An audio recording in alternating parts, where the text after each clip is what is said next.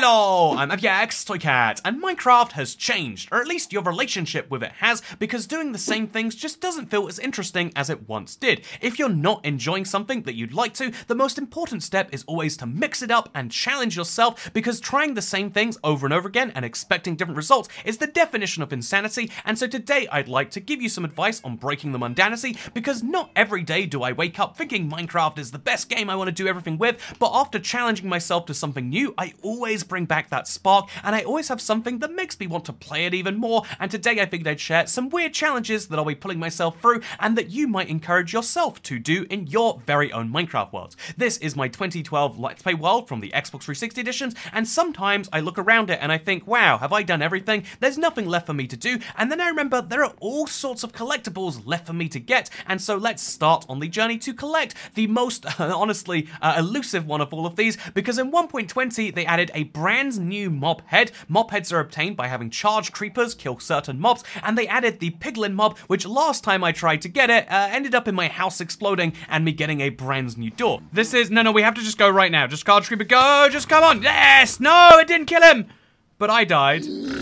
So let's try that right now as our first challenge of the day, get a brand new collectible. Because to be honest, Minecraft is filled to the brim with items to collect, whether it's every potion, type of armor, every single food as an example, or even just every item full stop. Collecting every type of something is just a very satisfying task that Minecraft certainly knows, because, you know, the fact that they're adding new blocks every single update means that people are enjoying collecting them still. And I think the most interesting example of this was the Tales and Trails update, which added so many new collectibles that I made this giant pot in my world just to store them all in. So as you can see, I've got this lovely little collection in my TO9, what I don't know what that's meant to be, pot backwards I guess, but I've got this lovely little collection which I'm going to be storing my shards in. So this is my Danger Pottery Shard, my Heartbreak Pottery Shard. The ability to store these all around here is pretty wonderful, although we'll have to put them in a barrel for now I guess.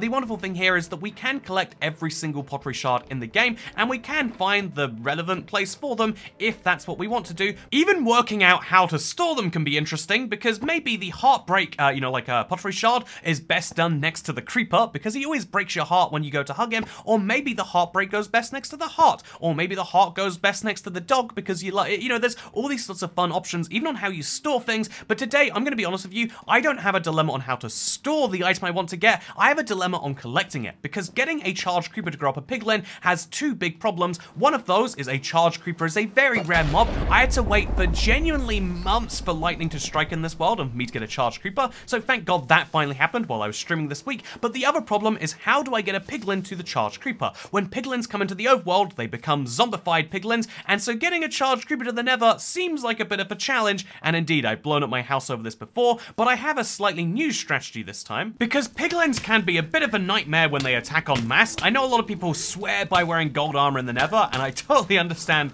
the reasons why, especially right now, but instead what I'm just going to do is get, man, these all of them have crossbows. That is a unique thing. What I'm instead going to do is kill two of them and get the other two right into this boat, and then maybe, okay, I guess he's just going to burn endlessly. Come on, man. You should be smarter than this, I'm just saying. But assuming my guy doesn't burn to death, come on, don't trade with the armor from the other guy. You're better than this. Follow me. I'm mad with you. Attack me, and more importantly, get in this boat. Here's something fun about piglins, by the way. Piglins can only attack you from a minimum distance, and so this guy in the boat cannot hit me physically. Okay, this is rough. But let's just get two piglins in a boat, or maybe one piglin in a boat. Clearly, you are not worthy of what I'm trying to do today. Okay, so that is two piglins in a boat. Problem solved, problem sorted. Now, we're going to do the slightly less burny part of this task. Oh, look at this. So here is a charged creeper that lives very close to my house. My house is where my nether portal is stored, and trying to get the creeper there is what might have led to some damaging things last time. So what is the solution to this? I think the simple answer is bring the creeper to a nether portal far away from my house. It actually seems pretty obvious now that I'm saying it out loud that the easy way to avoid a charged creeper blowing up your house is just not to let the charged creeper in your house. But you know, it felt revolutionary to me when I came up with this this morning, because yeah, I'm gonna take this guy to my nether portal, which is much further away by my horse farm, if he can see me. I have slightly more risk of him blowing something up along the way, but I'll be honest, if he blew up my beetroot farm, I think he'd be doing us both a favor. Okay, last stretch now, we're at the horse farm. There is a portal just over there, and the creeper will take out a lot of horses if he dies before that. So we just have to kind of get him as far away from it as possible, so even in the worst case, we'll be fine. I think this is going to work out in my favor, but now getting a charged creeper through a nether portal, again, quite a challenge. They will blow up portals if you do it wrong, so just get on the other side, bring him through, and then most importantly, you now have a live explosive on the other side of this. In the same way that you wouldn't throw a frag grenade into a house and then knock on the door and expect to be let in, you should go very, very far. At least I don't think so. I'm not a military person. Tell me if that's bad advice. But instead, I'm going to go to the other side of my world to a different portal, specifically so I can avoid him. Which means that I end up a whopping something like 80 blocks away from the charged creeper, which is great news for me if I can find him. I hope he actually went through the portal and he's in the right place. I expect him to be just around this corner, and there he is. Okay, so this is very terrifying, and oh god, we've already found some piglins. They're not in the boats. Please, guys, just know that you're gonna destroy my farm if you keep this up. So now, we need to do the very tricky task of keeping all of these piglins and the creeper in roughly the same space. Can that be done? I don't even know, honestly. Okay, what we're actually going to do is we're going to bring the charged creeper out of there, kind of counterintuitively, and into a nice big open space, which is covered in terracotta blocks. Okay, so now we've got 2 piglins.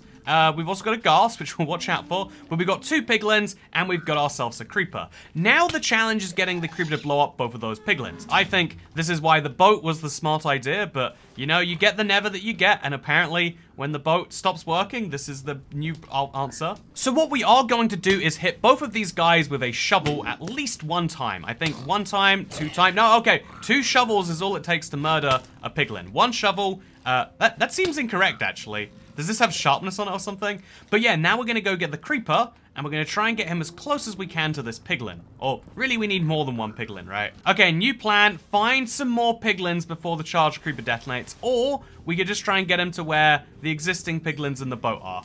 We might be able to do that now. I'm not really too sure because of this guy. Or we can just accept the single piglin head.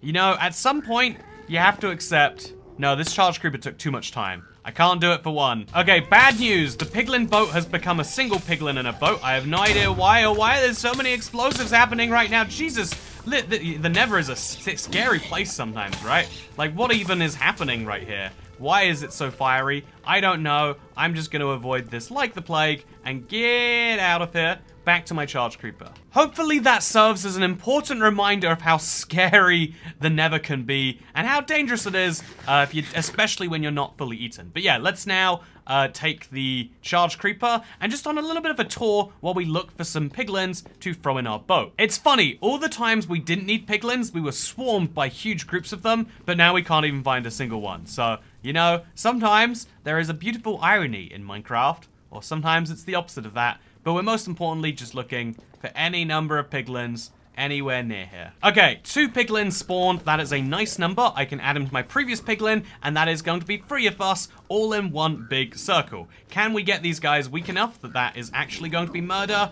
when a charged creeper gets there? I certainly hope so. So the terrain here is really uneven. One of the tricky things about the Nether is that, in my opinion. But if we can just get these guys and... Okay, charged creeper's in the boat now, which is an interesting problem, actually, because these guys are the ones who are going to want to move away from me. So we have to get them really far past the creeper, and then, wait, over here, you can see me, I'm over here. I have no idea what happened to their pathfinding, but they ran away from me actively there.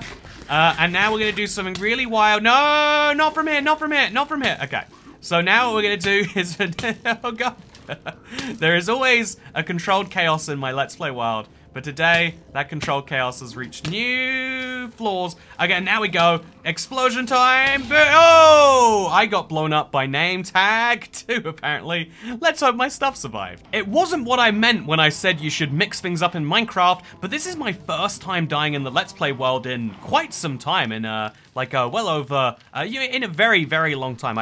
It's very rare that you die in late game Minecraft, and doing these silly tasks where you might die, or indeed you will, sounds like a bad thing. Like, you spend a lot of your life trying to avoid deaths, but when you have an actual challenge, an actual thing which might actually kill you, that's when I think things are much more interesting. And now I know if I was going to do this again, definitely keep more of a distance from the thing there. So let's just hope none of these guys pick up my stuff. That's always the biggest nightmare. And let's hope we can put on that gold armor as soon as is humanly possible. Please stop hitting me. Please stop. I just would like, if at all possible, I would like to get my stuff in relative peace. I can't even find it. Is it further down there? Oh, okay. No, I can see my stuff pretty clearly over here, actually. So I did get piglin heads, that's the good news, and I also have some gold armor, which means no more deaths. However, there's gonna be some piglins picking over my stuff, so we probably have to be careful about that. Don't you dare— No! Wait, a piglin can pick up an elytra?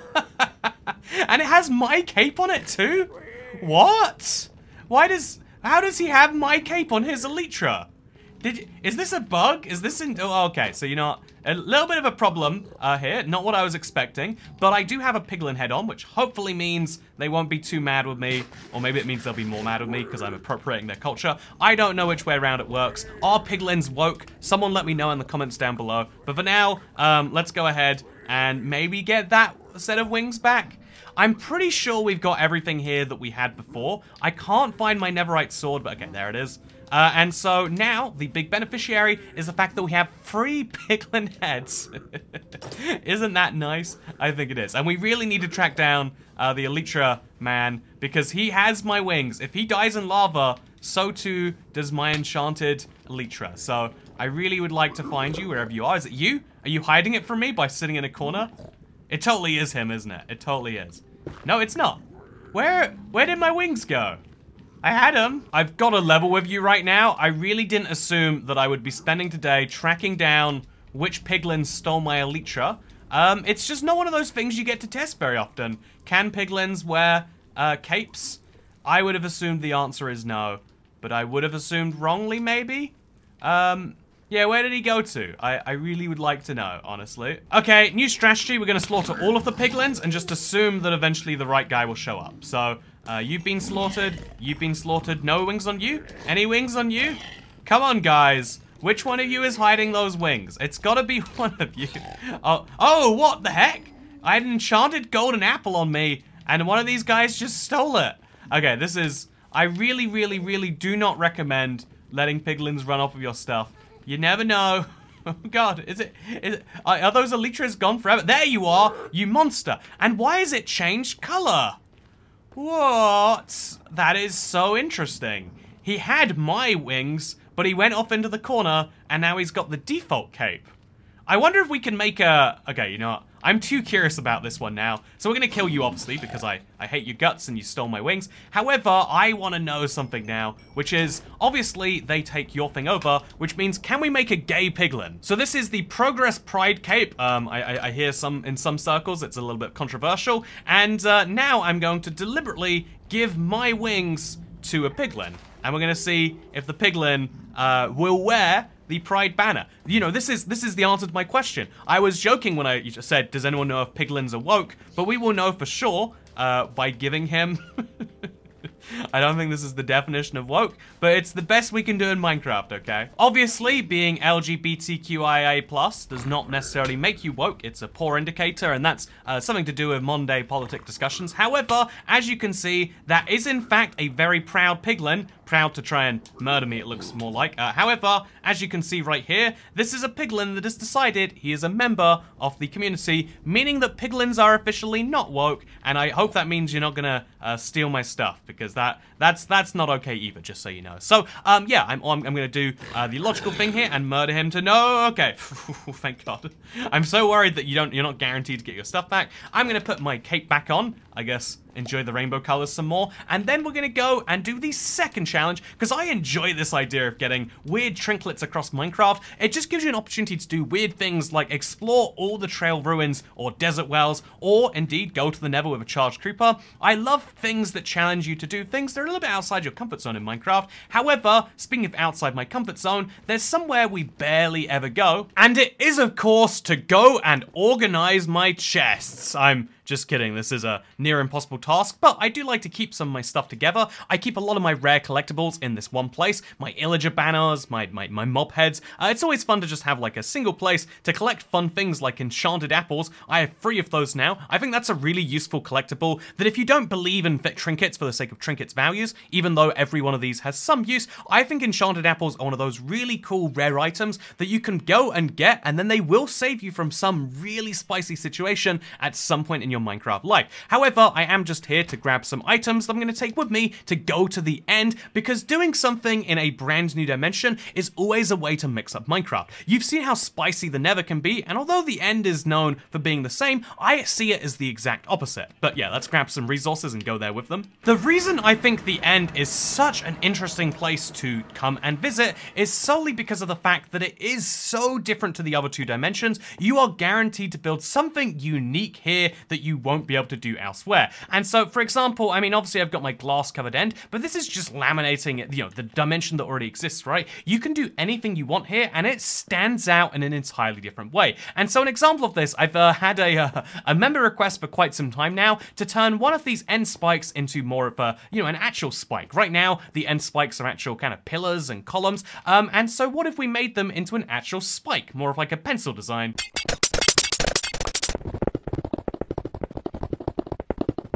The answer is actually pretty terrible, although I do feel like it kind of looks like a pencil if you really squint, and if you like this idea, turn your end island into end spikes. However, there are all sorts of builds you can do, not just on top of the end islands, but also by destroying the end islands or building around them into the middle of nowhere. You can build farms here that are going to be entirely safe, like my Enderman farm, or even, here's something dumb I did, because my end has 2 sets of end spikes because of the console to Bedrock transition, I actually destroyed the old console spikes, as you can see right here, which means that I've got these big holes in the ground. This is something you could do through the endstone if you wanted to save some time, but having giant holes through endstone is just something most people don't get to see. I think it results in some very interesting holes, and then we can take advantage of these if we want to by placing some slime blocks at the bottom. I was gonna just do this by falling down, but I was a little too terrified of dying again, and then doing that, for example. I was a little terrified of dying again, but then losing all of my stuff in the void where it can't as easily be obtained.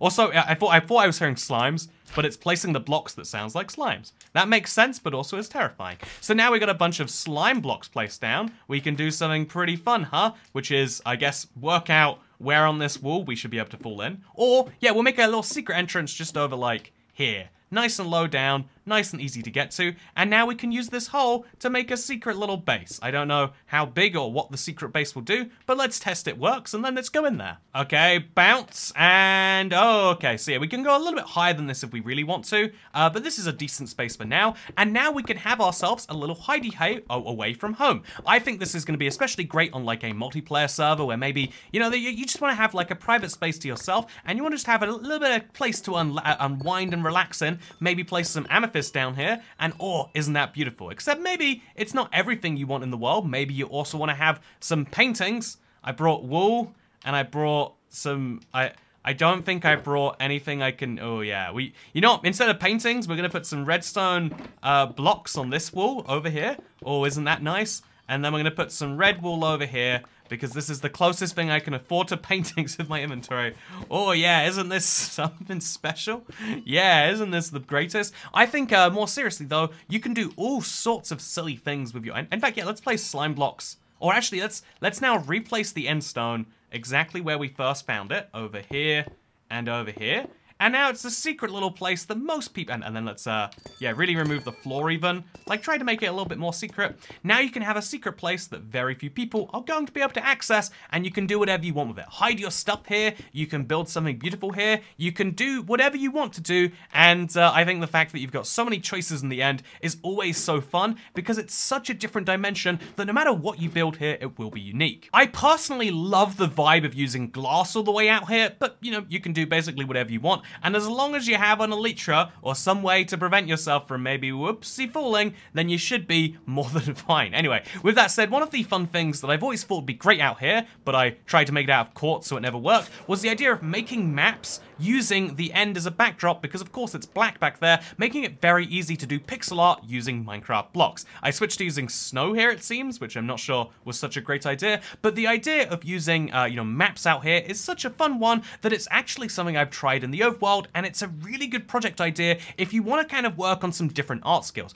Minecraft is usually a game about 3D art, but what if it was about 2D art? Well, that's exactly what I decided to do in this particular part of my Let's Play, where I have built myself a giant house fire. This is because, if you don't know, greater than 99% of house fires have been confirmed to happen to people who don't subscribe to the IBX Toycat YouTube channel. So I figured, why not give people this important warning and show them what would happen if they didn't subscribe? And so this is what I built. It is a map art that was surprisingly involved, and this is what it looks like on a map. I really enjoy this, besides the ocean being a bit glitchy in a few places. I really enjoy the end result of this. You can do some beautiful things, making every single block that you place down in a 2D plane into a, into a lovely map, which you can share with anyone you like. These can be duplicated infinitely, as you can tell from the fact that this is my 342nd map in this world. Man, I have too many of those. But even more interestingly is the fact that, like, unlike almost every other creation in Minecraft, you can store a snapshot of you building it inside the game here. You can see I built my ore house first, and my little miniature house fire and miniature house here, and then you can see my halfway point, you can see my most of the way point, and then you can see me adding the text later. I think this is a really fun thing that basically only exists because of the, properties of maps. Until there is a camera block that does the exact same thing for pictures in your world, this is going to be a great alternative. And honestly, I had such a good time. There's a full live stream of the process if you want to see it. I had such a good time doing this as well, even though it was very intense getting the right blocks. It's not just getting wood and glass, but getting this many bricks is a genuine challenge. But I think it worked out really nicely in the end, and it's the sort of thing that as soon as I was done, I was like, yeah, I could do that again, but like, I'm sure there are some ways I could do it better, and that is always a good sign, in my opinion, when you finish a project and immediately think, yeah, I'm excited to do the next one, rather than, oh god, why did I do this to myself? Although finishing a project at all is some form of a challenge, and indeed something you should reward yourself for. I rewarded myself with a sheep who now roams this island endlessly. I mean, he lost his wool to a fire. What can you do about it? Speaking of things you can't do, besides, I guess, not subscribe to the Toycat channel, after hearing about those terrible statistics, do you not care about the people you love? But yeah, the next challenge you cannot do is remember to take your shulker boxes back when you do a big project like this. I was smelting up bricks literally over here, and I just forgot to take these with me. However, although inventory organization would be a challenge, it's one I would fail every time, and so instead, I figured it might be a bit more fun to build something a little closer to home. And I literally mean that, right? Like, how about, instead of building in Minecraft abstract concepts, what am I looking at right here?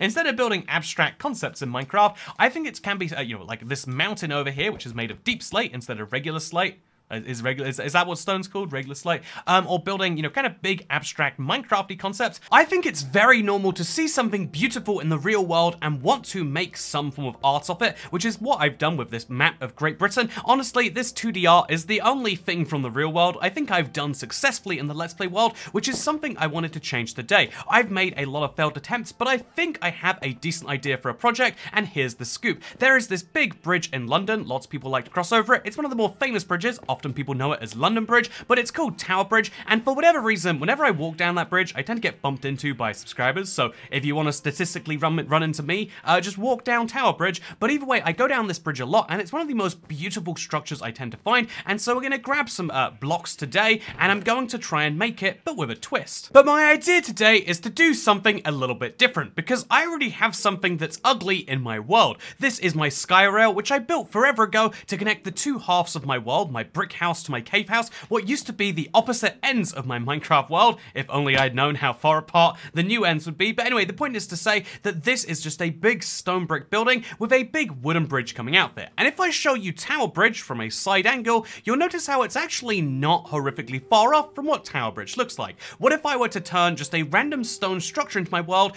into something which resembles the tiniest bit more something in the real world? Worst case, I fail and I've just made my ugly stone structure slightly more ugly and stony, but best case, I actually turn this into something deliberate. And so yeah, I feel like the best angle to look at it from is probably gonna be my house. This is my before, and now let's get to work on shaping the after. So the first things first is we're gonna have to break up this big long piece by having some windows or awnings or, you know, something going on the inside there. I don't believe in this whole let's deliberately have random blocks sticking out, but I do think we could make some nice little windows. And so wherever this side of the building is hit, we're gonna deliberately kind of like carve out a 3x2 section, or maybe I guess 5x3 might make more sense. And this isn't really a window by itself, this is just a hole in the side of the building. So what we're gonna need to do with this is deliberately, we actually need a crafting table. We're gonna have to go and find a crafting table. Good news, I've just found one, there's one over here. This is why you need more crafting tables, internet. So we're gonna go ahead and craft some of that into a stone brick wall.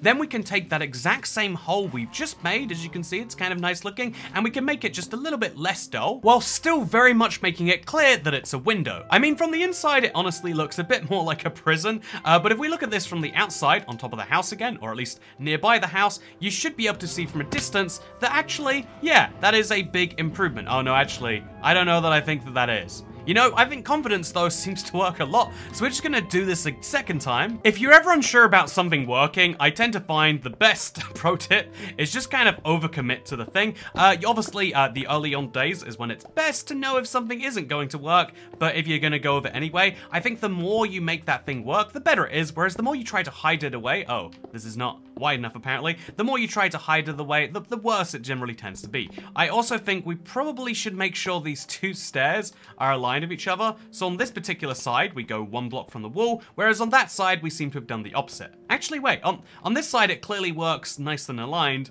What went so wrong up here? Yeah, I'm one block too far from the wall on this side. That's an embarrassing mistake, but it's fine.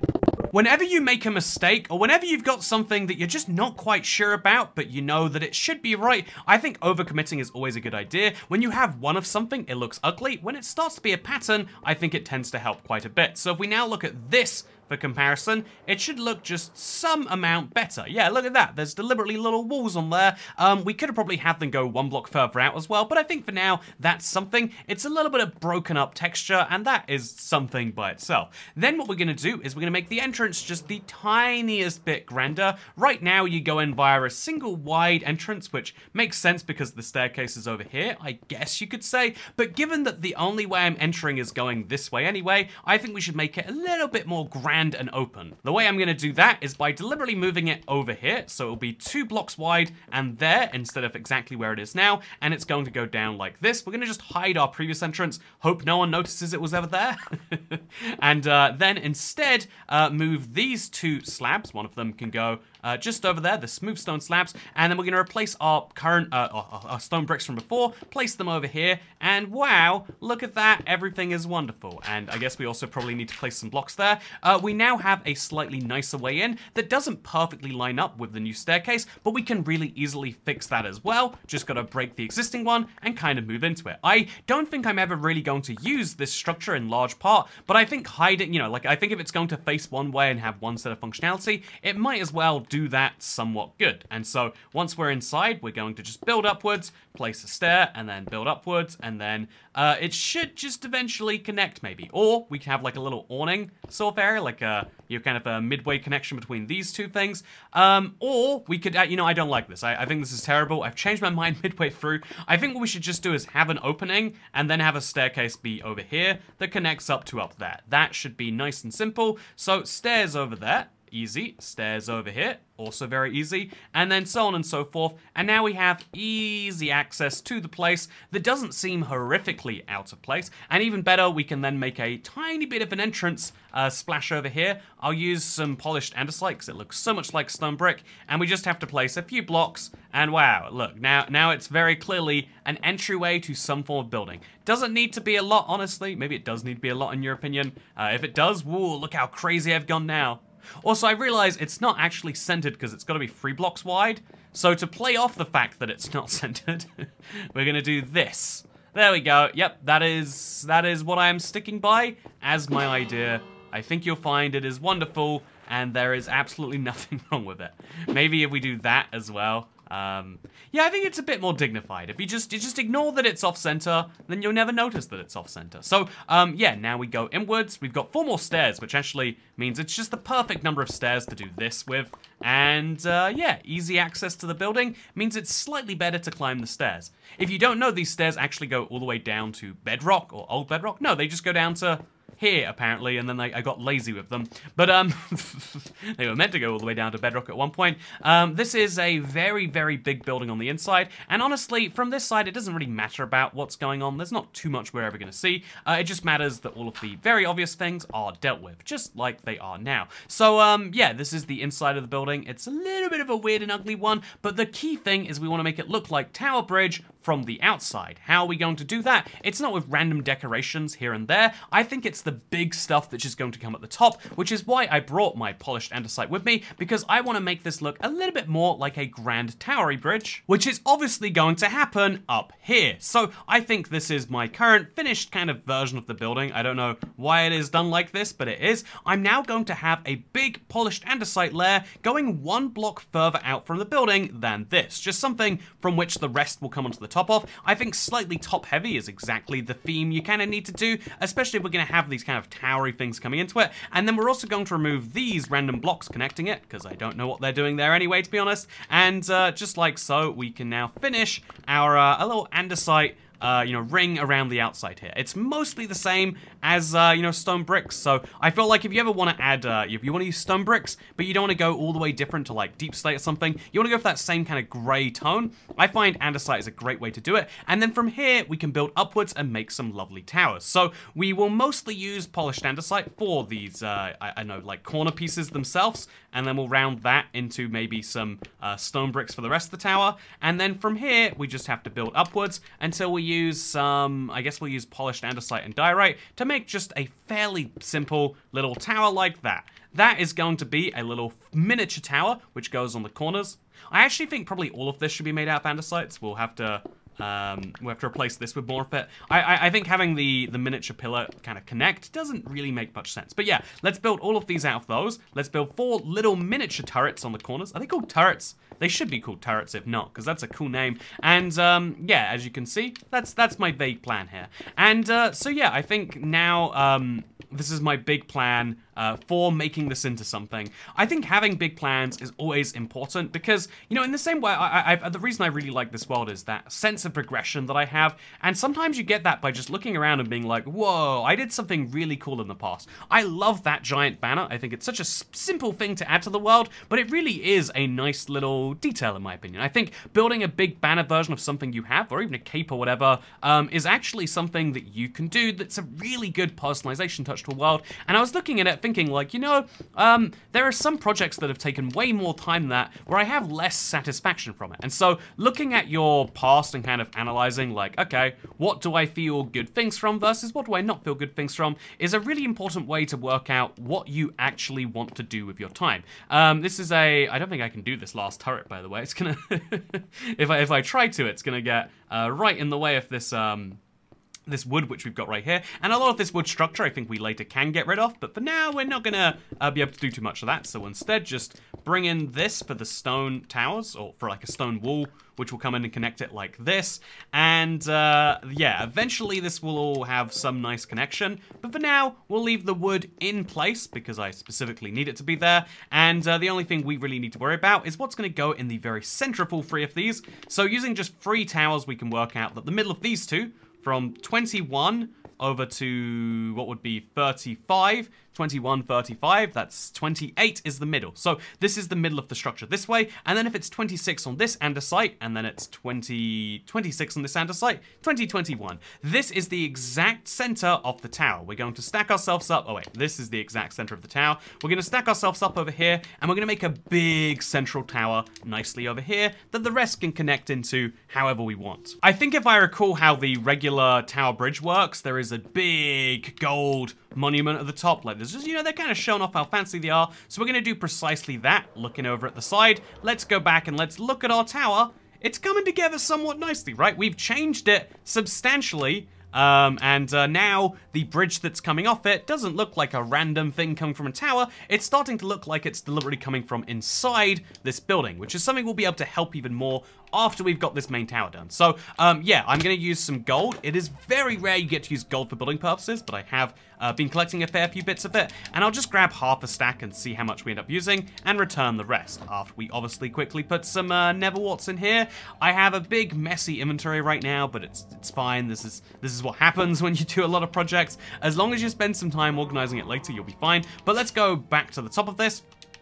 And let's quickly, you know, build the very, very, very top of this lovely thing. So, yeah, if polished diorite is the usual fancy resource, the one we've been using for the rest of it, I think we'll start with just some of that. I guess we're going to place on top of here. We'll start with just a nice 5-wide ring of polished diorite going around the center. This, this is going to be just, you know, something. Oh, we do not have enough to do that. We're going to start with a nice polished ring of diorite and then realize we don't have enough blocks. And so take away the corners and take away this, and that should just about solve my problems, right? I've got 3 blocks left.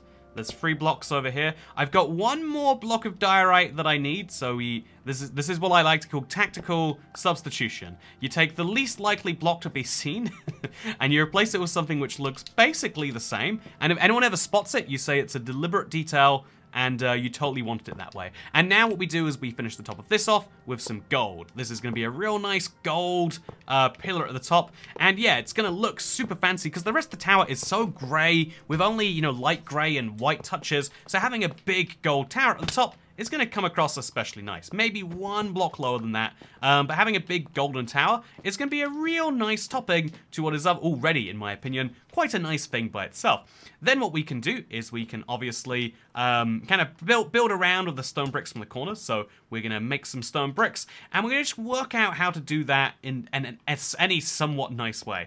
This wood is kind of getting in my way, and honestly, I could, given that this tower is now going to be an inside place, I might as well take what is a really overcomplicated rail setup and make this go inside, right? In the same way that over here I've done it on 1 layer without having to do anything too crazy, why not just do the same over here?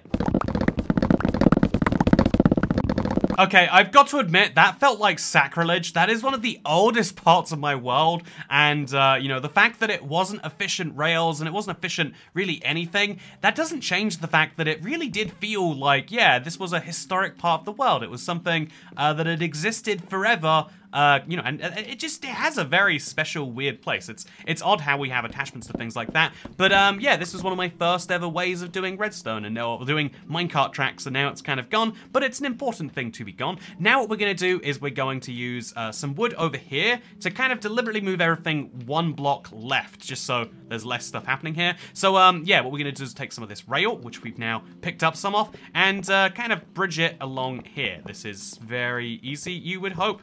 And then this minecart track is going to go nicely over here, right next to the existing one. And then at some point, all we need is a single button to turn this track in the right way. This is, it's going to work exactly how the old one did, I hope, maybe. Honestly, even this needs to probably be moved inwards. I bet I could move this entire thing all the way over here. And so let's try precisely that. Let's see if we can't move this block inwards and across there. And then this can be the outward route. So yeah, actually, let's try that. Let's, instead of doing what I'm doing here, let's have the entire thing go straight across to this, and then we'll even be able to remove all of this and have that last turret that we actually need over here.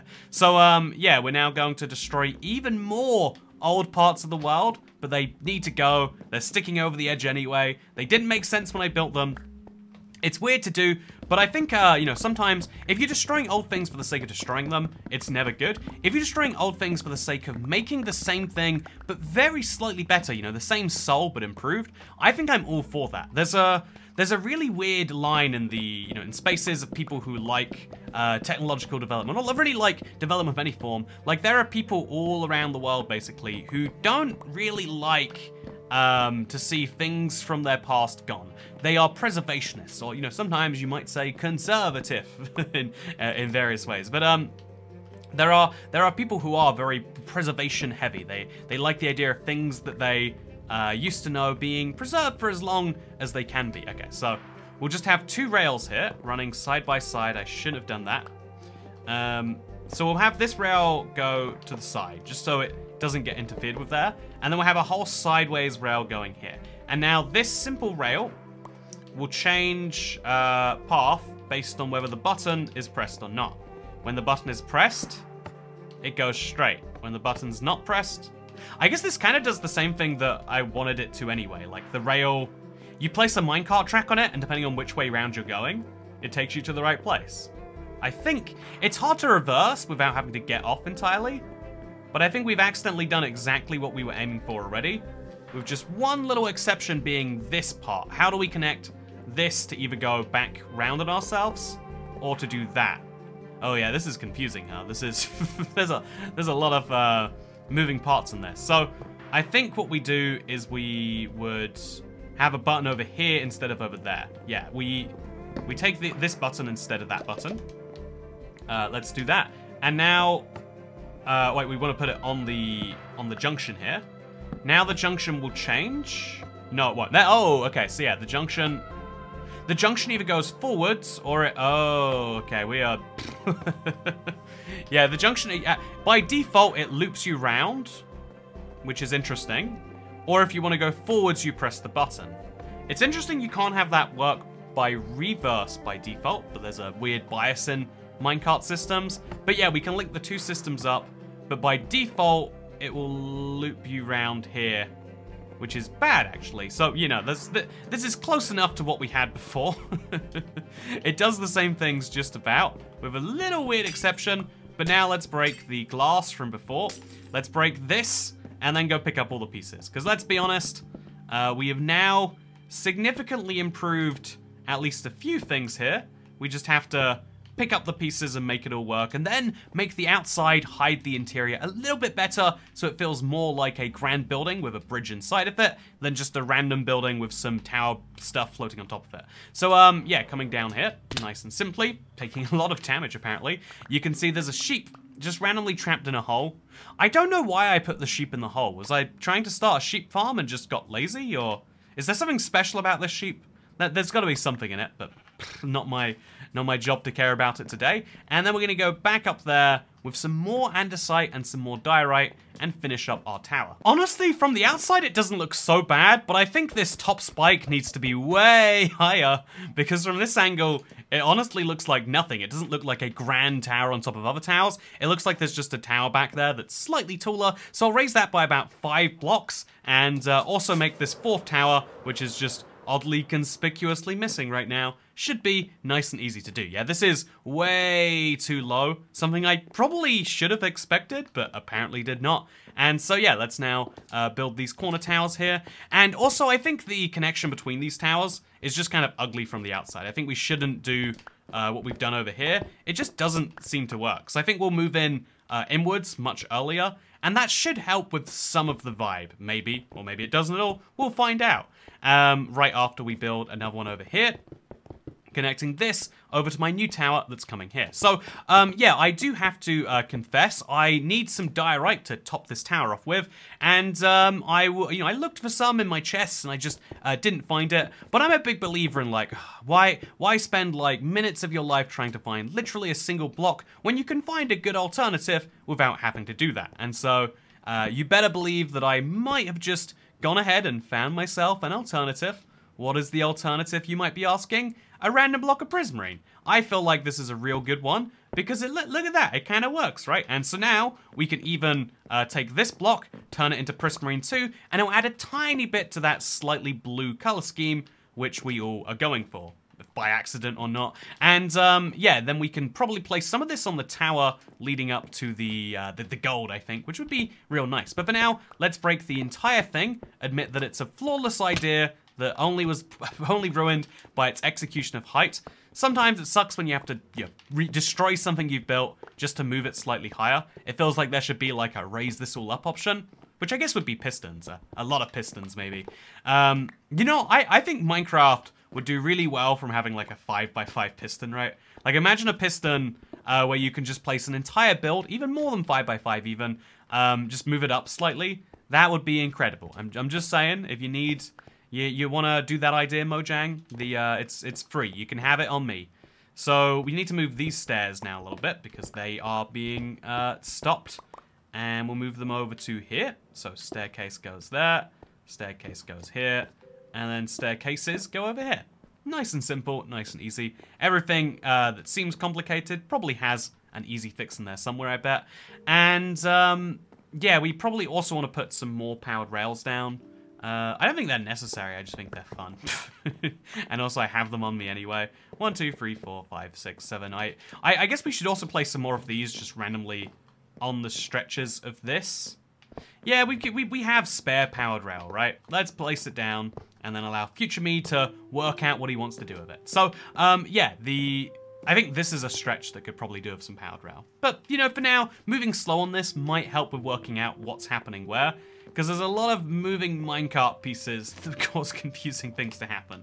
Okay, so, yeah, we've now finished these corners. We just have to build this way higher up. I said 5 blocks minimum. We'll go 6 blocks, and then we'll start building the exact same thing. Working out how it's going to connect to the rest is obviously going to be a later concern, and so that's precisely how we're going to treat it. So, polished diorite goes on all 4 sides. I can now not use that lazy corner piece because I used...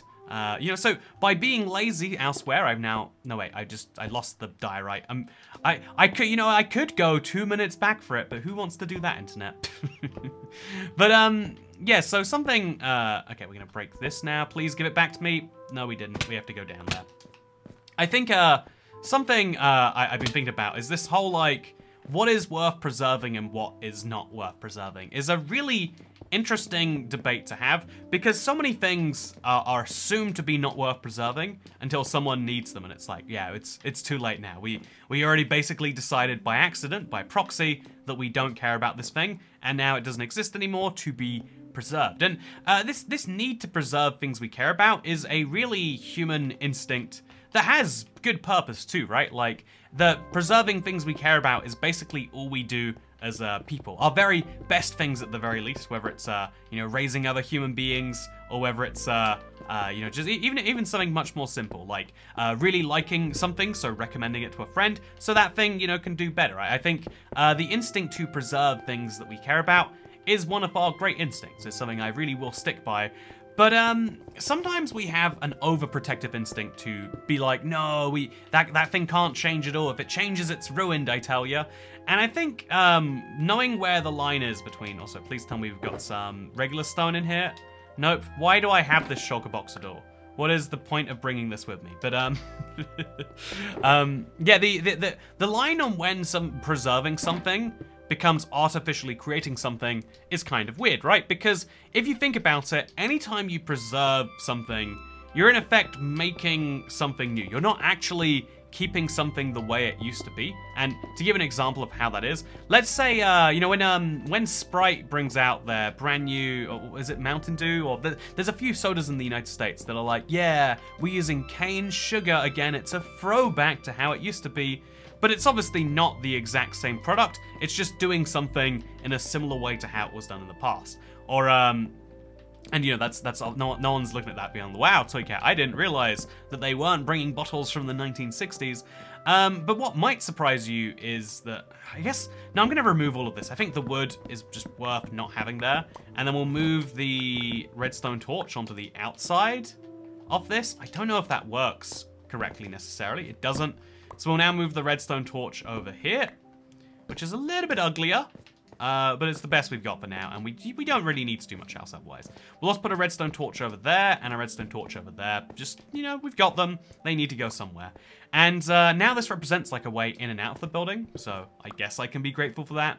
And already you can see there's a nice improvement, but we still need a way to link these towers up to that main one, and so we'll just place a bunch of stone going downwards to hopefully make it look like it connects.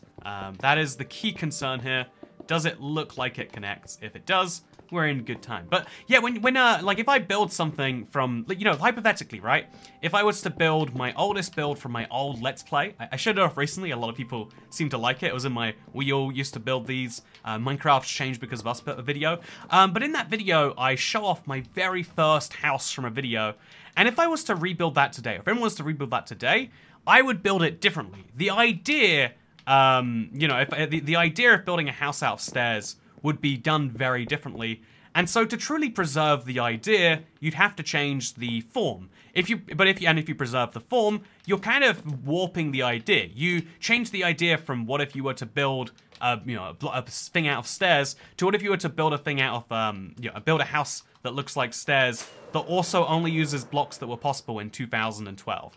And you know, like that seems like a small thing, but as time changes and as the surroundings and the context for something changes, that actually does become a very big difference. Also, did I lose a bunch of gold blocks or something? I swear I had more than just one at the top here, but yeah, I don't know where the rest are. Maybe, I did something like this, where it's just the corners. We'll assume that I did that for now, and then later if we find the gold, we'll place it in there. Because this, you know, that's fine. This looks odd. This looks very odd. But it's mostly pretty fine, I think. So now we'll just have one more ring going all the way around this, but on the outside properly, including going inwards for these corners. And we'll remove this whole tower coming out from under it, because it's kind of unnecessary. Just gets in the way of existing stuff. Using that to finish out this ring. And, oh yeah, this... Now we realize we can't go any blocks lower because the minecart is there. It seems very silly, you might say, but the end result is maybe that we have a tower bridge. I will have to go see how that looks from the outside to be the judge. Okay, so my plan here, when I destroyed this historic artifact, was to make it look more like Tower Bridge. I'd argue we kind of succeeded. We made something a lot weirder in the process. But you know, this is maybe a reminder of why I don't build things from the real world. You can see it's not looking like a one-to-one copy, is it? If I have to be honest with you. But yeah, I think the idea of building something you do love from the real world is interesting. But just know you're not making a copy and extending it. You're making a new thing from it. You're building something brand new that might even outlast the original. And that's kind of okay, because all ideas get warped and changed as the things that they're surrounding change. Because when this was built, this whole area was basically empty, but then I built the metro down next to it, and I built this big potion, you know, like a Neverwart farm over here.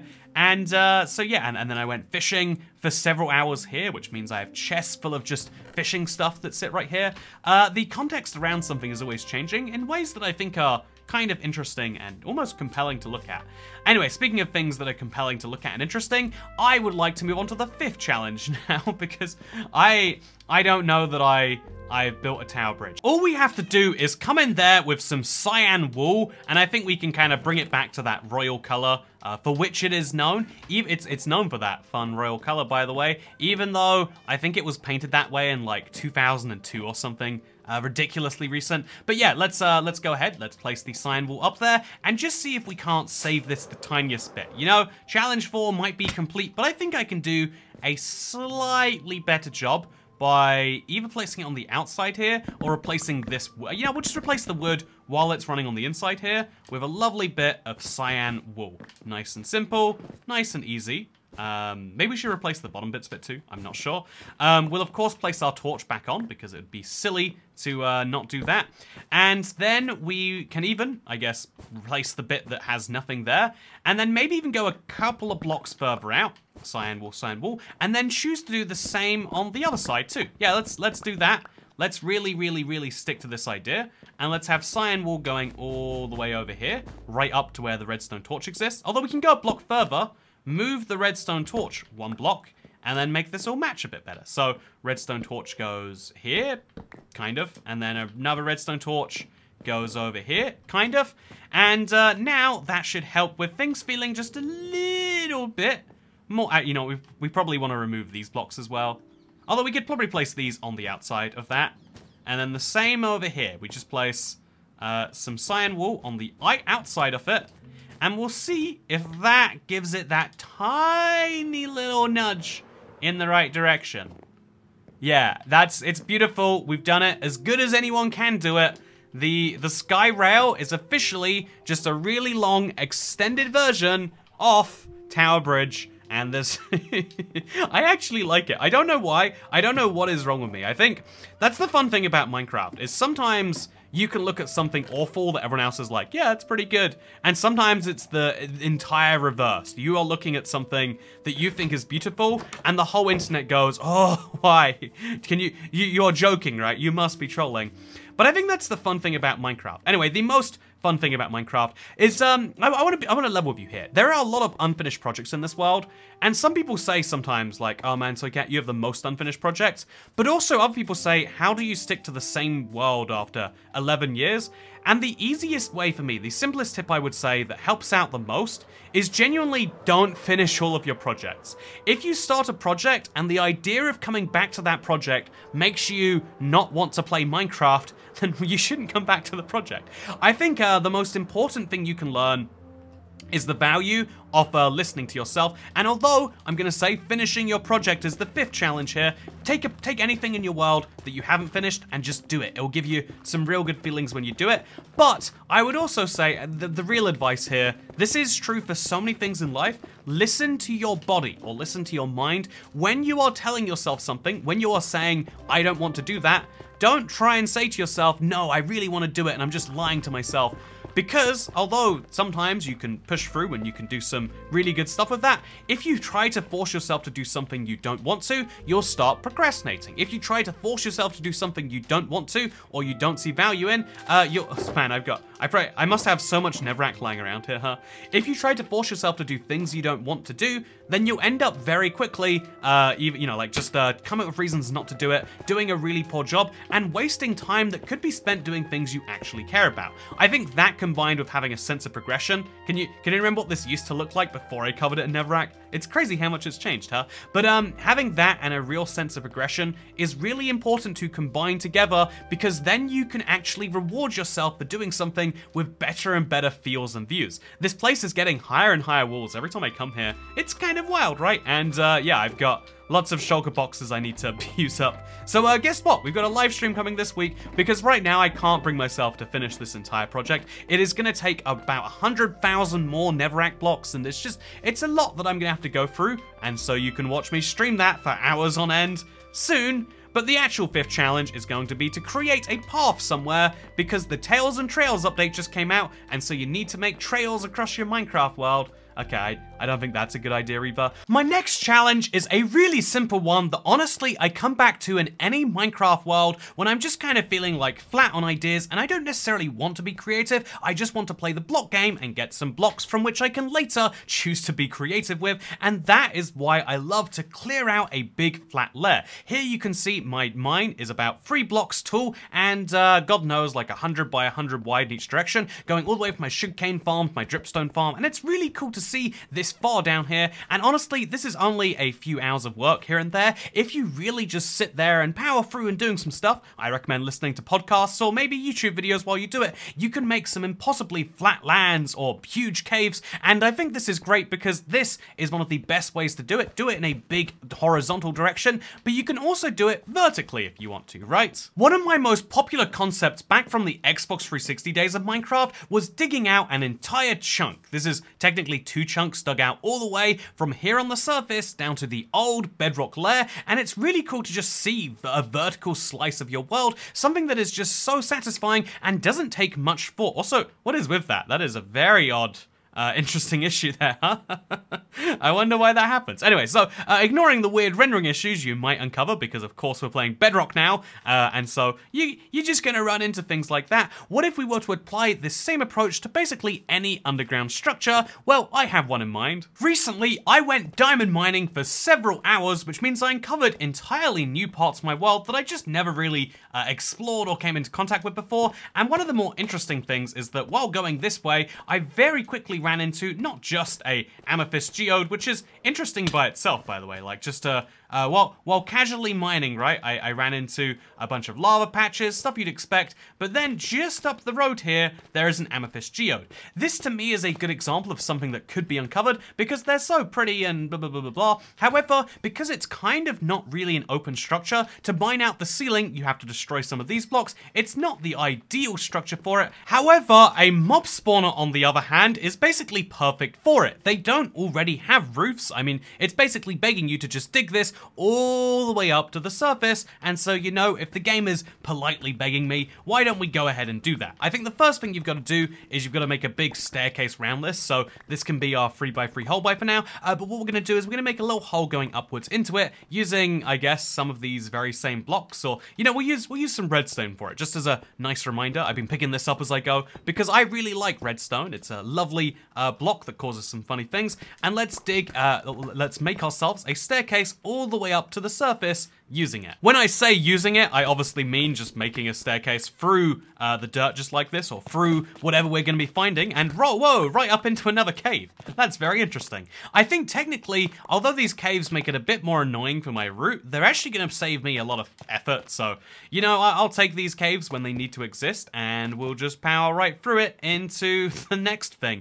All the way to the surface we must go, and it will be a big journey, but it's one that I just have to know, because what will it look like from the top? Worst case, right, you just have a random hole in the ground, but best case, it looks like the coolest zombie spawner that anyone has ever seen. That is my goal here, and I think, honestly, having a big goal is the important thing about Minecraft. Like, loading up into the game and being like, I have this vague idea of something that is fun, and I don't really know how to go about doing it, let alone how I want to go about doing it. I think that is a bad way to approach any task. You need to approach basically everything with what you actually want out of it. I think it can be really easy to just like stop measuring yourself and stop looking at things and just being like, yeah, things are great. I do this with you know, weight sometimes. Like if I'm going through a particularly, you know, like I think sometimes I overeat. I really enjoy food. It's one of my favorite things. And so, you know, sometimes if I'm like eating too much, I'll be like, yeah, there's no point in like weighing myself because like I'm sure it doesn't change too much. Or you know, sometimes when I'm doing really good positive things, like really good high exercise days, etc., I'll be like, wow, I can't believe my weight didn't change. Therefore, it's all outside my control. There's no point caring about any of it anyway. And just getting like defeatist about the whole thing. It's a logical reaction. I totally understand why something feeling outside your control makes you want to just say, yeah, it's 100% outside my control. But also, it's one of the worst things you can do, because as soon as you stop caring and you stop measuring and you start saying, yeah, there's no need for this anymore, it stops mattering. As soon as you look at your Minecraft world and say, yeah, it'll never really be great anyway, I don't really care about anything in there, you'll stop, you know, once you stop caring about things, you'll stop enjoying them as much. And I think this is a really crucial lesson to learn with stuff like this, that ultimately what you get from your Minecraft world is exactly what you want to get. If you have to go and if you have to do some things that you know, other people might not find as fun, if you have to make houses that other people think are ugly, or you have to build things that other people think are weird, it doesn't matter. You are the one who gets to decide whether what you do is weird or fun or great or terrible. And I think that's a valuable reminder, especially for people out there who are maybe in situations where you feel very heavily peer pressured to be a certain way. You don't need to follow that. You get to be the one who decides what it is to be a person. And there are some people who will try and tell you you have to be exactly like them, but they're not being like themselves. They're being exactly like the people who pressured them to be like themselves. And ultimately, it's just a big cycle all the way around. And so anyway, the important thing about Minecraft to keep in mind is that having just some fun idea and following it to the end because you want to see where it goes is how I spend some of my most fun times in Minecraft. Oh god. That's how some of my most fun times in Minecraft have been spent. Oh, I think we lost a pretty valuable block there, I think. But yeah, that's how some of the most valuable time in Minecraft can be spent. Okay, so now we're gonna place some blocks over there. This is really risky, but it is working out in my favor, thankfully. Now we can remove the block above my head, and then another block over here, and I'm gonna be real careful about lava from now on, although place some blocks over there, place some blocks over there, and run away from the lava. Oh, no, no, no, no, no, no, no, not again, not again, not again. Ooh, okay, that is a little bit closer than I would like to be. I still might die technically, but thankfully we did not. 1, 2, 3, 4, we can now just straight mine this way and deal with the lava later. Oh no, we can't. Oh no, we can't. There we go, perfectly gone. So this is 1 and a 2 and a 3 and a 4. Perfect. And we just have to keep on mining up to the surface. This is a useful reminder, maybe, by the way, that when you're doing one of these projects, it is a really big way up. But in fact, when you're making a big horizontal slice, it's a big chunk of Minecraft. But seeing that you make that impact on the world is one of the most valuable things you can do for yourself. Seeing that you are not powerless in this world is one of the things that makes Minecraft great, because in the real world there are people who tell you non-stop that you are worthless, that you aren't like able to do anything and you don't matter and stuff. But like the fact that you're making an impact every day is something you'll convince yourself you're not. Like me, when I've had a few really good exercise days, I'll be like, they don't really count. I mean, everyone's doing exercise everywhere. Or even with spending, this is one of the worst habits to get into. I think during the pandemic, I got really bad into this. I think there's a lot of bad habits people developed during those few years because of maybe mental health went to an all-time low. Who knows for sure why or how that happened, but because of the pandemic, one of the things I just got really bad with was spending. One of the worst things you can do with money is just pretend that it comes and it goes, and you just gotta like see when it happens and like hope for the best. That might work if you have millionaire parents or you have a really great support system where genuinely, if you run out of money, just someone helps you and gives you more. In that case, I'm really envious of you, and please could I have some. But assuming you aren't in that situation, the most important thing to do is just track your spending and have a vague idea of what you're spending where. Not just, okay, so there was water above me, but there's not water over here, which makes me confused as to where I am. Is there a water pit nearby, or am I on a beach? It could be either of those two things, I guess. But yeah, the important thing to keep in mind, I would say, 100% the most important thing, is that just having a good idea of what you're doing with your time or your money is important. If you waste something by not even knowing you have it, if you, in the same way that when you don't want to do something, you can really, really get good at tricking yourself not to do it by procrastinating and doing other tasks, and then you waste the time because you don't feel like you've spent it in a way you enjoy. You can do the same with money by being like, yeah, well, I'll just spend a little bit here, a little bit there, a little bit there, and then all of the money is gone. You don't get to choose the valuable priorities you're going to spend it on. This is one of the most important things, is being able to like choose what you get to spend money on, basically. And that's why I think that also we're gonna have a big pile of blocks just falling down into the ground. They might hit that lava pool from earlier if we're unlucky, and we might just lose them all. But let's hope not, huh? Let's really hope not. Yeah, one of the most important things you can do is just like keeping track of what you're doing, and even if that means making some bad calls, knowing that they're bad calls and giving yourself an allowance to do them, rather than pretending that it's great and everything's wonderful, or rather than pretending everything is awful and you've never done anything good, because people can have you ever seen like there's a show I relearned about recently called Super Size, Super Skinny, and it's people with eating disorders on both ends of the spectrum who switch diets. So people who are eating too much, they have to eat the diet of someone who's anorexic, and vice versa. And it's a reminder that both of those people probably see themselves as like eating a fine amount most days, right? No, most people who have a problem with anything, whether it be drugs or Minecraft, man, all those people with Minecraft problems, it's terrible. But most people who have a problem with something or other probably don't think of it as a problem most days. If you've ever spoke to a smoker, you know what I mean by this. Like, this is a bad addictive habit, but they're like, yeah, it's not actually, really that bad, and it's actually, there's health benefits to it, or, the same with basically any negative trait. It's much easier to just tell yourself, like, it's all fine, there's no problems with it all, because that's a really easy message to have and to sell, etc. However, what's much harder is to actually sit down with yourself and be like, yeah, actually, this is hard, and this is why. If you tell yourself why something is bad, you'll start to not want to do it, which for things that you're like, you know, maybe physically addicted to, or you know, I feel like genuinely I must be addicted to procrastination. It's the only way to describe how some of my days go, where I'm like desperately trying to do something and it's just like, nah, what if you didn't? And then 5 minutes later I'm like, I still need to do the thing, and the brain's like, well, what if you check this instead? Chasing dopamine day to day, hour to hour, seems like it's a good way to live life, but having a good idea of what you want to do, giving yourself allowances and breaks, and knowing when to be strict and when to be firm, it's kind of like, I always like to describe it as being a good parent to yourself. That's what you need to be able to do, and yeah, hopefully this is a guide not only to how to be less, you know, how to not be bored of Minecraft and to enjoy it some more, but also a guide on how to better, you know, like be strict or not strict of yourself. Because being, you know, like, I don't know, I feel like if you, I'm at the same age now that, like, my mother would have been when I was, like, 8. I grew up in a single parent household. I feel like that's the norm. I genuinely, it blows my mind that people have 2 parents. Like, man, that's gotta be weird. What happens when they contradict each other? Like, does one of them give you money and then the other one can take it away from you? Or like, you know, like, is it the same person? Do you ever, you know, like, everyone has something like that, right? Surely, they must do. There's gotta be some weird dynamics happening there.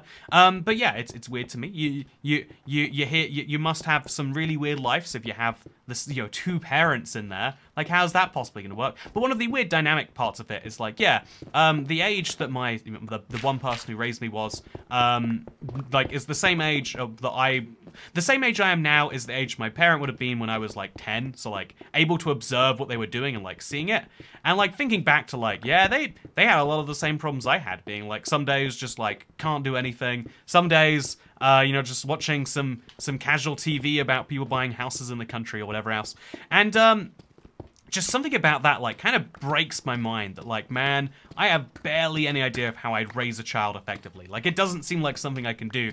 But yeah, that's something that someone did do, not just for any child, but, like, for me. Also, those iron ores are the ones I'm most gonna miss if they go away, so I'm really hoping we can make it down to Bedrock before this all goes. But there's just a lot of blocks, and I think they're slowly disappearing as they hit the 5-minute timer. So we're gonna have to hope. We're gonna have to be very, very hopeful, I think. Or we could probably throw more blocks on the ground, just like kind of drop blocks over and over again, and just like, now the 5-minute timer has been reset on all of the blocks. That might be more useful. Or actually, yeah, we can throw them all in the center too, which might work out handily for me. Is this a good idea? I don't know, honestly. I'm just kind of doing it and seeing what happens.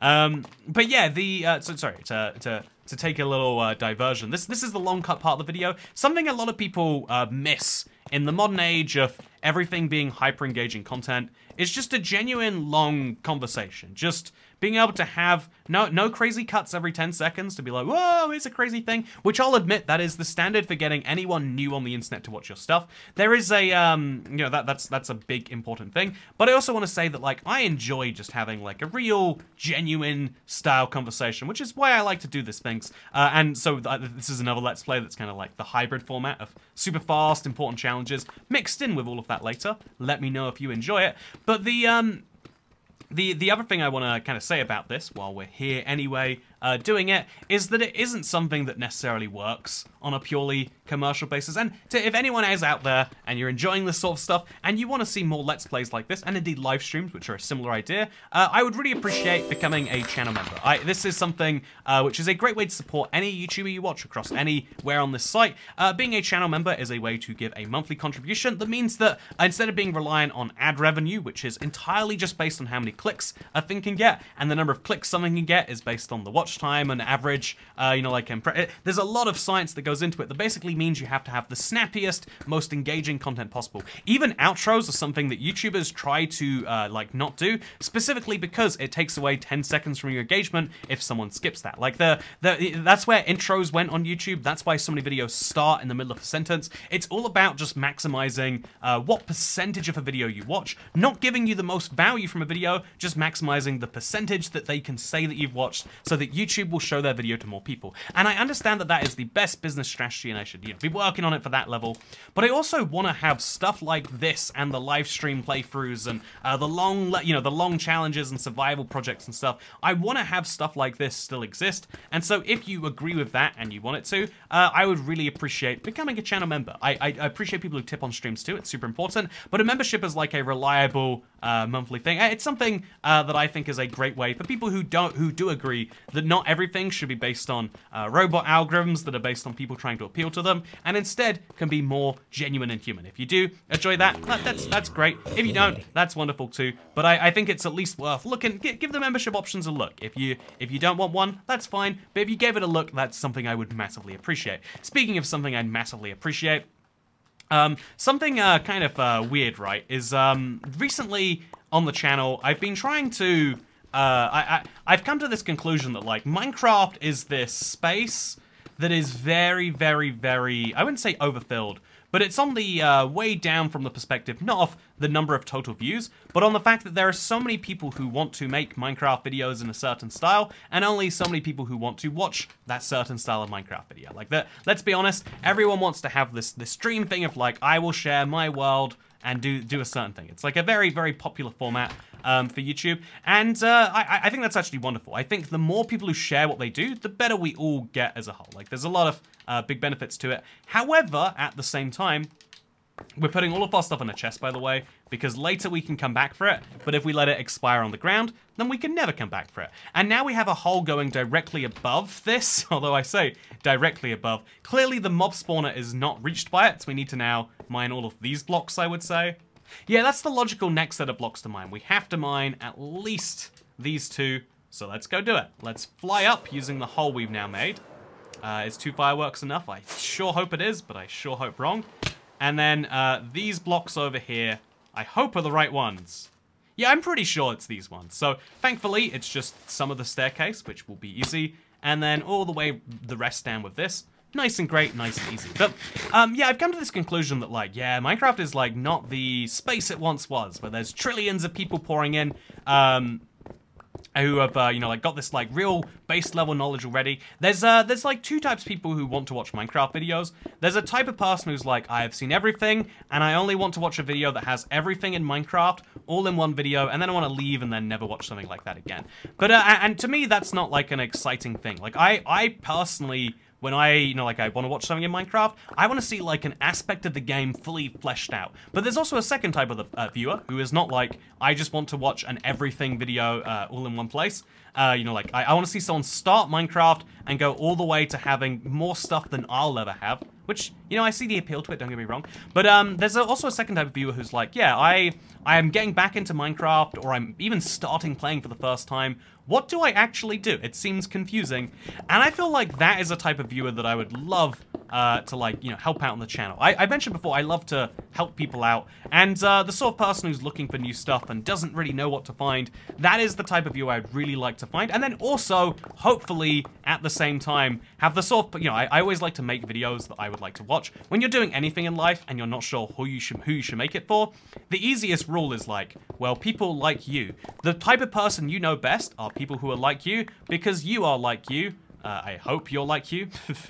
If you're not, I'm not sure what to say to that necessarily. But you know you the best, and so you know what you want, and people like you want the best. And so it's the easiest market to target solely because of that. You know you, and so you know what you want. And I know that I would love to see, like, a deep dive into certain items and some of the weird things about them. So, for example, did you know there is a potion of decaying exclusive to Bedrock? Or did you know there was a different style of brewing that Minecraft Bedrock was going to have, but they changed it at the last minute? So I figured, why not make, like, an ultimate guide, not just for old players, not for just people who already know the mechanic, but for new, or rather people who don't know the mechanic, but for new players and old players alike, for everyone to be able to learn something from. I feel like that is a good goal for a series, like have a series of guides that are so good that everyone will learn something. And so the ultimate guide is aiming to do precisely that. I know there's going to be some pedants who comment, I knew everything about Minecraft ever, but I guarantee 99% of people who watch it will learn something new about the game. To me, that is the goal. Like, I should learn something while researching the video that I had no clue about before. That's how I like make it exciting for me. And so the ultimate guide is my big plan for what I'm going to do over this next week. I think this is something that is like very important to me. Doing something that can bring, you know, together people who want to learn about the game from scratch, together with people who already know about the game or think they know everything about the game and can be pleasantly surprised. To me, that's the fun thing. You ever watch you ever watch something about something you already know just to be like, yeah, well, I know this, but let's see how it goes. And then you're kind of mind blown by something you see in there. That's always one of my favorite feelings to have. And so that's one of my feelings I'm going to try and create. Will I be successful? Who knows for sure. All I know is that the exact feeling I said I would get with this project of making a big lair carved out of your world, it seems so simple. It even seems tedious, right? Like just digging down endlessly, like how could that be fun? But in my mind, it always engages my my brain in a way that just allows it to think like, okay, now I've got all these blocks, I can make something weird out of these. Like I've got a chest load of weird kind of stone-based blocks. It could be fun to do like a random, you know, RNG style build, like go to a random word generator and build that. Or it could be fun to extend this hole and make like a big set of stairs down and up it. It could be fun to actually, yeah, work on that. Like there's a lot more exciting staircases than this basic one I made. You know, if your brain doesn't start whirring when you're doing big destruction projects, then I guess we have different brains. But this is one of the most important and most fun things to me, and that's why it's the one I wanted to share last, and it's the one I wanted to use as like kind of my opportunity to be like, yeah, this is this is fun in a way that is cathartic and genuinely is a type of art, right? Like there's two ways you can do art in the real world. You can do art in positive space, i.e. by, you know, painting something or whatever, but destruction is a type of art. You're just drawing in the negative space. In the, you know, if you think about it this way, right? Like if you have a white canvas and you start drawing black lines on it, you are still making art, or you have a black canvas, it's 100% colored in with ink, and then you start rubbing out some of the ink to make white lines. That is still the same as doing art, just in reverse, or as people like to call it, negative space. And I think this is like such an interesting concept, and it exists everywhere, and it's something you can choose to do, or you can choose not to do. Ultimately, like with anything in life, there is no one who can tell you what you can and cannot do, except for this guy who will hit you with his stuff if not. But yeah, now we have this whole thing going on down here, which is fun because I can now take some cobblestone. I think I got 13 of it that I'll have to do. We can take some cobblestone, which I'm going to do. And now we're going to make the rest of this, because you can see here, this is obviously made of cobblestone and a little bit of mossy cobblestone. But just by taking a few cobblestone blocks, we can now go all the way to the surface with them.